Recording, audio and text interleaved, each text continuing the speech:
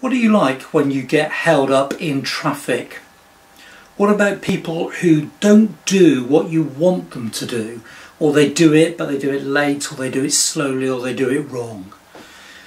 As we start to get back to normal, how do you react to the people who aren't acting as you think they should in the supermarket, in the street? How are you when you don't get your own way? Do you sulk or do you explode?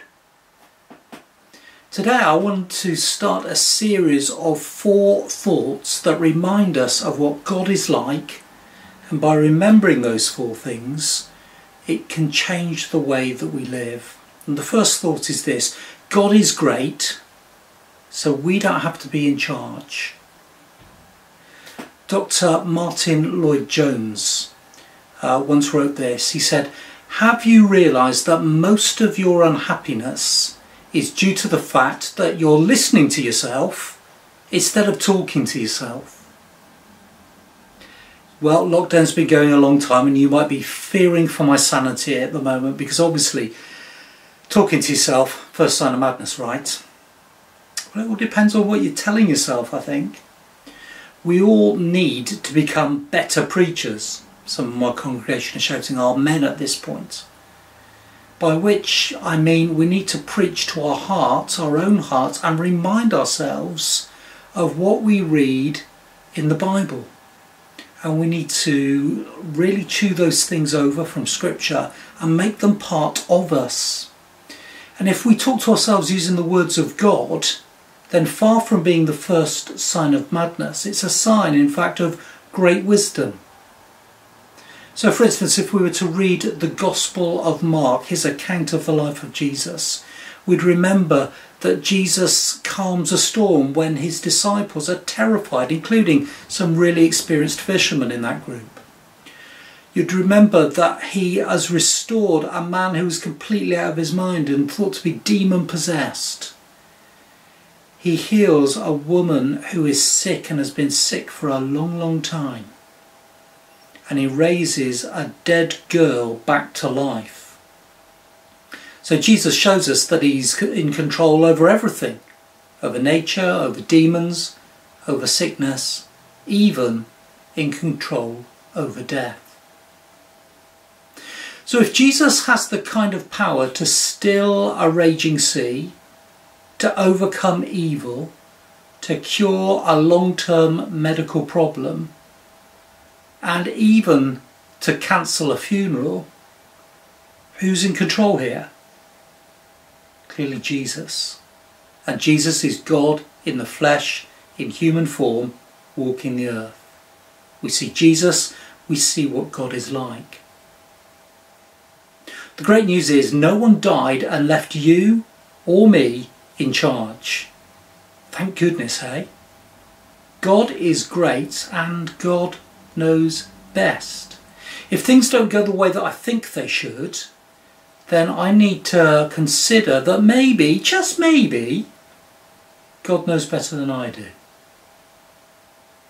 In difficult situations, I need to remember that God is in control, and if necessary, give myself a good talking to. Even if he doesn't answer my prayers in the way that I think he should, am I still going to trust him as being in control, or will I instead fret and worry? In Luke chapter 12, starting at verse 25, Jesus tells his followers this: "Who of you by worrying can add a single hour to your life? Since you can't do this very little thing, why do you worry about the rest? Consider how the wildflowers grow. They do not labour or spin. Yet I tell you, not even Solomon in all his splendour was dressed like one of these." If that is how God clothes the grass of the field, which is here today and tomorrow is thrown onto the fire, how much more will he clothe you, you of little faith? Don't set your hearts on what you'll eat or drink. Don't worry about it. And here's the kicker: for the pagan runs after all such things. And your Father knows that you need them. But seek first his kingdom, and these things will be given to you as well. Now, if we're Christians and followers of Jesus, we know this to be true. But worrying, if anything, will lead us to an early grave because of all the stress and everything that's related, which is bad for our health. It's foolish to worry. Doubly so if we know that we have a Heavenly Father, though, who knows what we need and who wants to look after his children. So the challenge to us as followers of Jesus here is, are we living as pagans? In other words, children who don't know who God is? Or are we remembering that we have a Father who cares for us and is in control, and so we don't need to worry? And by the way, I think that's the emphasis of this commandment here. Instead of saying, thou shalt not worry, it's the grace of the gospel. It's God in his goodness coming to us and saying, you don't need to worry. You have a Father who is very great, who knows exactly what you need and when you need it. I don't know about you, but I know that in my head, but it doesn't always get into my heart. I forget those things sometimes when I'm faced with a different situation, a difficult situation. So we really need to take this truth that God is great, much greater than our circumstances. And we need to take that really deep into ourselves and bury it deep in our hearts. So next time you're tempted to worry, have a word with yourself.